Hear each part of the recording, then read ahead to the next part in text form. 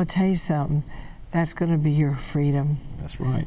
Because, again, as you say, there's so many people wrapped up in this. Yes, ma'am. And we need to talk about these things in the church. Yes, ma'am. It's not a condemnation. The devil will use it as a condemnation. Exactly. But you know what? The Bible says that he came to set you free. Yes, ma'am. And you're a prisoner. He came to set you free. You're a prisoner of these addictions of pornography or the sexual perversion. Right. And he wants to set you free. Well, see, another thing, too, that there's a reason why it needs to be really brought up in the church and let the church deal with it. For years and years, our churches have started putting off for our government to do things, and that's why we're in a mess now. Yeah. It wasn't the government's place to be doing all this stuff. But one of the things that's shocking to me is that the biggest majority of the people that's looking at porn now is at the age from 10 to 14 years old. So it's not like our children don't know what's going on. They know quite well what's going on. They can tell adults things that would make the adult's face turn red with blush. Well, I know a person who was at a young age, first grade in school, was molested by an uncle. Mm-hmm. And then got into all kinds of things from that molestation. Right. And you see what happens is it travels through the people. Right. And that's actually how mine really started. I seen the magazine first, but then I was molested by a cousin when I was just a young boy. And then when I got into the military, me only 17 years old, I was molested by a staff sergeant psychologist there on the base. The place you'd feel the safest, or you'd think you'd be the safest, is in our military. But there in that Air Force military, I was molested by a staff sergeant. And so how'd that make you feel? Oh, it makes you feel like that you're first of all that you've done something, and then you feel trapped, especially in that situation, because that's a man of authority, and you know that he can cause you some severe problems if he decides to blame it on you. But how do you get into that situation where that you're alone with this man? Well, for me, we had went over to a person's house, innocently enough, and this is usually when a molestation takes place. It's either with family or friends or something like that. So I was with a friend, and he dropped this guy off at another house and was supposed to be carrying me back to the base. And then he asked me if I'd ever went to an adult bookstore, and I told him no. And so he said, well, would you like to go? Well, like I said, at 17, I was scared to death the fact that he was in the car to begin with. And I said, well, sure, we'll go. And when I walked through that door, I seen so many things that just floored me. Me being a Christian little boy brought up in a Christian home. In a tent meeting. That was far beyond anything I'd ever seen. And then when we come out in the car and was going back to the barracks is when he made his move. You have to be so careful. Yes, ma'am. Be careful with your children. Guard and protect your children. And, oh, wow. And like you said, that's one of the things I talk about in the book, too. You got to guard these eyes, you got to guard these ears, and you got to guard this mouth. That little song, be careful, little eyes, what you see. But that's not just for kids. That's for an adults, too. We need to be careful. And it's everywhere. It's at our magazine stands when we're checking out the grocery store. It's on our billboard. This is the thing that on the movies. Exactly. So we've gotten very free with it. TV, pop-ups. Yes, on your computers. But that's what our ministry deals with. It's to help people that's been through such bondages, whether it's prostitution or whatever. That's what we're after. And we try to get these people back to where God wants them to be. Because everything that we go through in life is to be a testimony and help someone else out through it. So. Are there still the temptations? The temptations never go away. They never go away. Now, you can get to where you can handle it because of the power of God, and you know not to go there. But just like with every other temptation, anything can just slip in, and that's it. You know, so you have to guard yourself. And if you yield one time, you can slide right back down that slippery slope. Just like an alcoholic.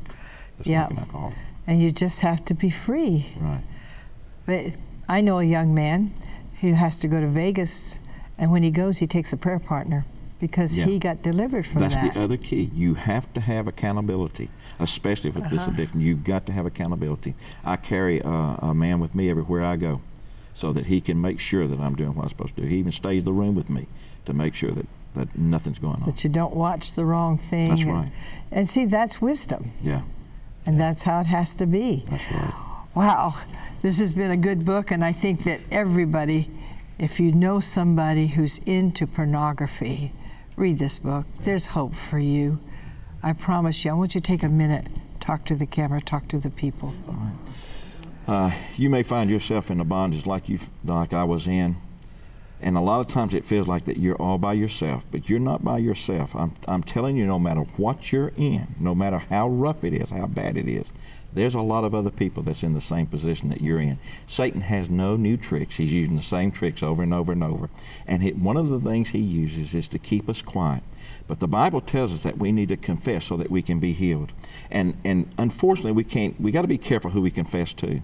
But he said confess one to another too.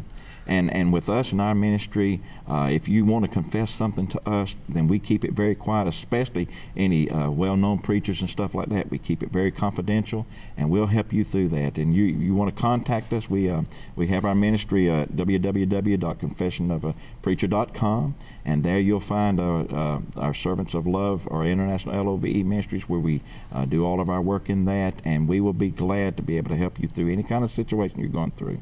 God's still God, and he can deliver you no matter what it is, and he can use you again. Don't feel like that you're left out, because God can use you. Take just a real short prayer and pray for them. All right. Dear Lord Jesus, we thank you so much for being able to come into the throne of God. And God, I thank you more than anything for your grace and mercy after the salvation. Father, it may seem like that other people would throw us away, but no matter where we go and how far down we go, if we'll turn around and look back to you, you said you're faithful and just to forgive us and to cleanse us from all unrighteousness. I thank you for grace and mercy. I thank you that you're a God of love, and regardless of what people make like, that God is just a God of wrath, I know that you're a God of love. I know that through your love and your mercy that you're wanting to bring us in as good children, and you being a good daddy taking good care of us. So Father, for anyone that's bound right now, I pray that you'll deal in their heart, and I pray that you'll rebuke Satan in Jesus' name for the power that you have, and deliver him. Amen, amen. Wow, get this book. You're going to want it. Thanks so much for watching. We'll see you next time. Bye-bye. Confessions of a Preacher by Roger Bilbrey is a straightforward look at the hidden truths of one preacher that led a double life. Read Bilbrey's story of choosing to live a life that was contrary to the Word of God, and the price that he paid for this lifestyle. Within the pages of this eye-opening book, you will learn that no matter what you have done within your life, God's plan for you is still great and his compassion unending.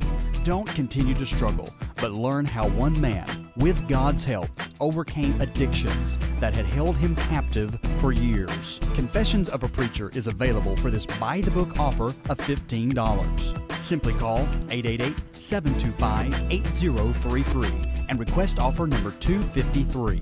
That's 888-725-8033. Request offer number 253.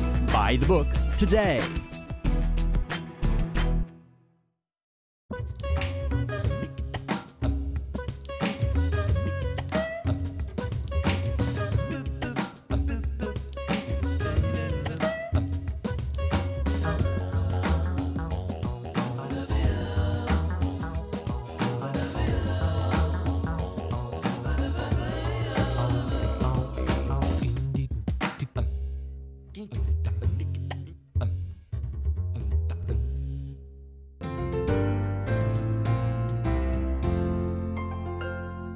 By the Book's Dorothy Spaulding opens her heart in her book, We Walk by Faith, Not by Sight, a story that will connect with every reader, as Dorothy shares her real adventure in faith, walking the cross thousands of miles throughout the United States for 8 years, witnessing and challenging people to be bold witnesses for Jesus. Order your copy by calling 888-725-8033 for just $14.95 plus shipping and handling. Ask for offer number 140.